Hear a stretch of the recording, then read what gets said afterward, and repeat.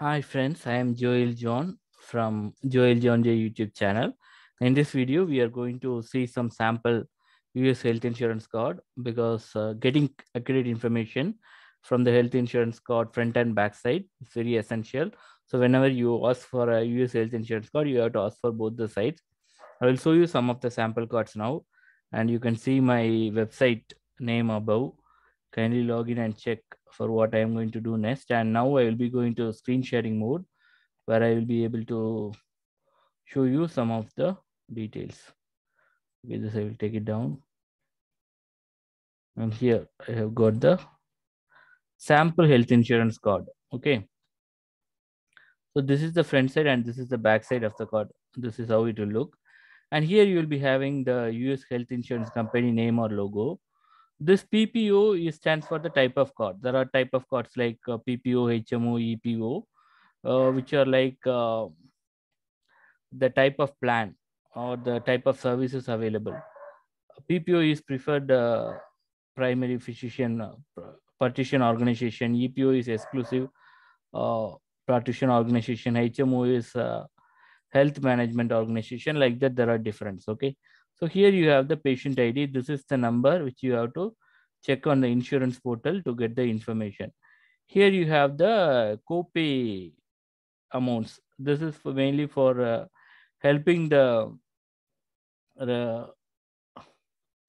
entry receptionist in the medical bill hospital, that's provider office or specialist office, to collect the copay amount. For this is PCP stands for primary care physician. To meet a primary care physician every time till they reach the maximum value,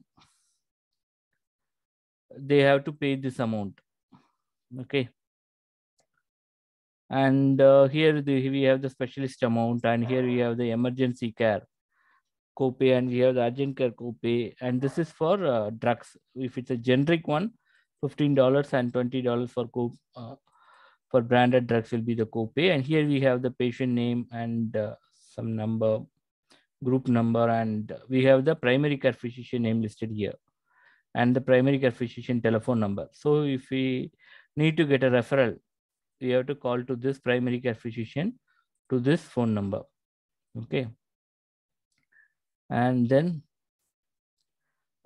this payments they have to make, this copay they have to pay, copay co-insurance they have to pay, still they reach the maximum out of pocket expenses. I mean, forget that name earlier. That's why I a little bit struggle. And I will put the video which has the details about when to pay what or what patient responsibilities at the end screen, or I will give it on the card. So click on the card and check on the end screen for the video. Here I have the US insurance company website. So this is the website in which you have to log in with your credentials, and with this ID you have to pull out this patient details, and you have to verify the start date and end date of the insurance. Most of the insurance card won't have the insurance start and end date, so you have to check it there. Even if it's mentioned here, this could be a fake card. So you have to every time log in and check. That is one of the key aspect of verifying whether the insurance is expired or not. So now you have got the in-network deductible co-insurance and co-pay, and out of network deductible co-insurance and co-pay.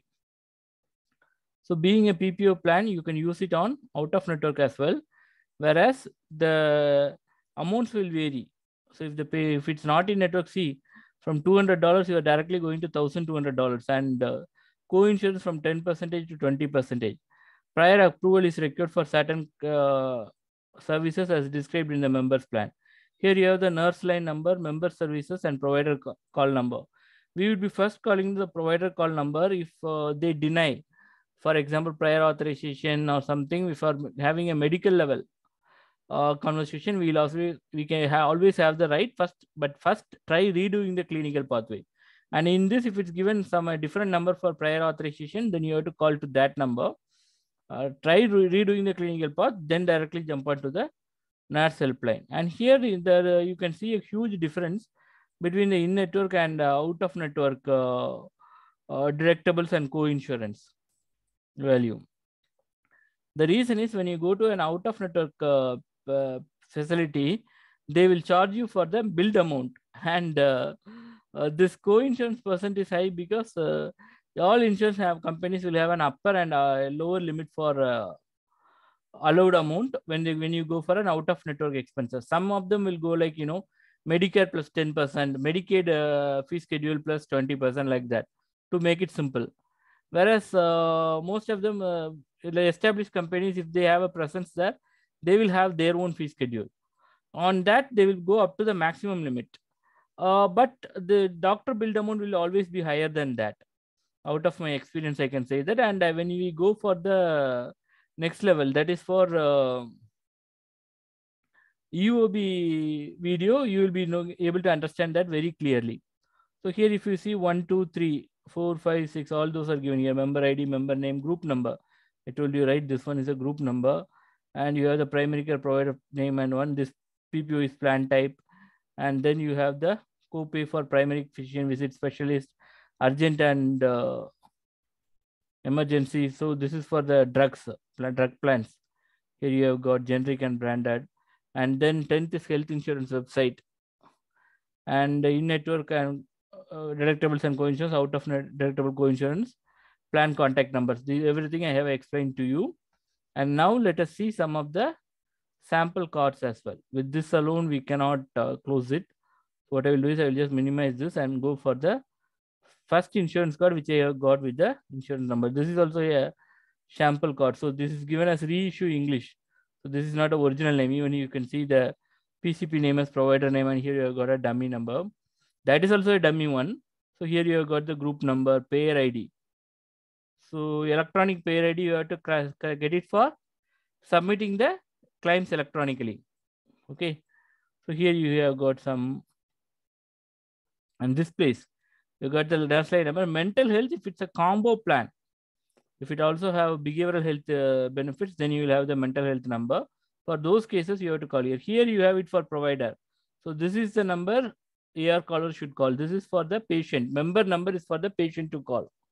So when you give the member services number, if the rep is not providing, you can always go ahead into your software and check for this insurance card backside and provide this number.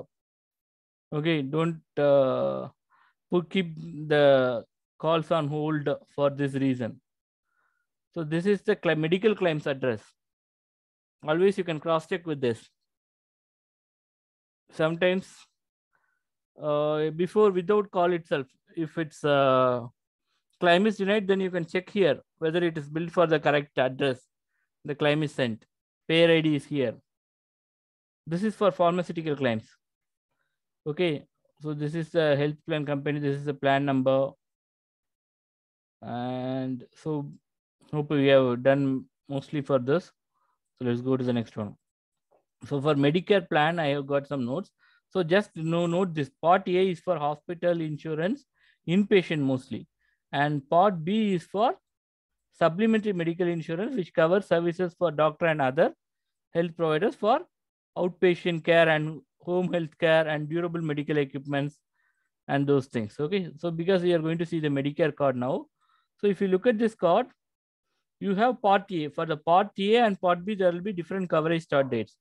And for Medicare also, you have to check it online. So don't say that here we have got the date, so you can go along with that. That's not what's expected.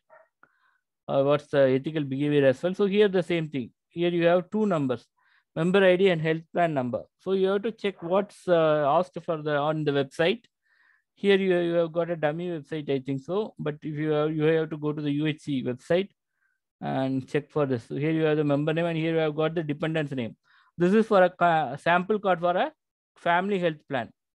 So this person, the member, will be the guarantor for any patient, for any of the dependents. The guarantor will be the member on whose name the plan is issued or who has paid the premium for the plan. He will be given as the guarantor. So always check for guarantor in health insurance, mainly for newborn baby cover denials. You have to check whether the guarantor is mother. And if her insurance is active, then with the statement, if day one cover is there, you can take it for reprocessing. In case of health employer insurance, they will ask for a letter from the HR department. They won't add because the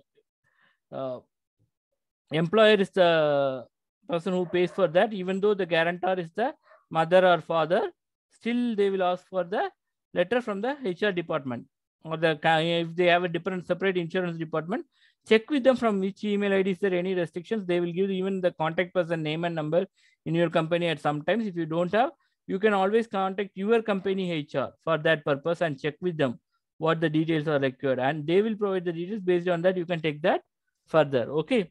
And now these are two denials which I set how to handle it.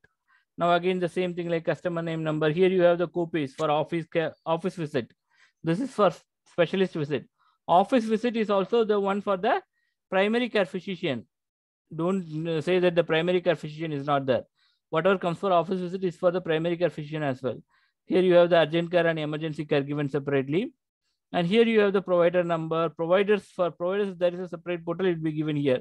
Mediclaims, and here we have the got for pharmacy different number. So in the member column, what the number is given is for the member services number. In the provider column, what the number given is for the provider services number. Okay. Then we are going to look at the next one. This is a state employees card. For this also, you have to check it on the website. So here you have the date issued. Here you have the employer's name. Here you have the split up of the various type of services. What is the copay? Okay. And here you have got for the generic drugs and others. Here you have the subscriber ID. This is the ID with which you have to same. And here you have the employer name. Okay. And you have the employer grade. Here you have the employer name, and here you have the grade, and here you have the employee's name. Okay. This is one type of code. And again, the last one with many contexts, I thought of showing you one. These both are the same. So what I will do is I will show it like this. I have to bring mine out here. Okay. So here you have got a code. Here you have the member name, ID, enrollment code, effective date. In some insurance card, the effective date will be given here itself. Still, you have to check with the expiry date. Some cards that also will be given. But still, you have to check on the insurance portal. You can also do a search with the name and date of birth. Most of them will have this option. On those cases, even if the new code is renewed but not updated with the hospital, you won't have it in the software, but you will be having it on the Blue Cross website in this case, or on the insurance website in that case, when you do a search with the name and date of birth. So always do that search on the verification process. Okay. So here you have got the customer care number, and I told you, right, for pre-certification in some cases there will be a different number. Here we have got that. Okay. And I will just highlight and show. So here we have got a different number for pre-certification. You can see that. Here you have got it for customer care, mental health, retail and pharmacy, connections, assistance for overseas. If the patient is come for overseas and he has got admitted, in this plan they have got the overseas benefit. That's why it's coming like this. Okay. So for cases in which they have the overseas benefit, they will be having this. Okay. And now with this, we are almost coming to the end.